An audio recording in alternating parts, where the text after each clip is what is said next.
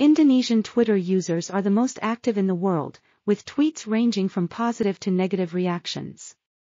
To evaluate these sentiments, this agreement will be used by the parties involved. Emoticons and sarcasm can both influence the sentiment analysis process, as emoticons make it easier to express feelings, while sarcasm is often ignored when conducting sentiment analysis. To test whether emoticons should be included or not, two different methods were used: naive Bayes classifier and support vector machine, SVM. For sarcasm, the random forest classifier was used, along with naive Bayes classifier and SVM.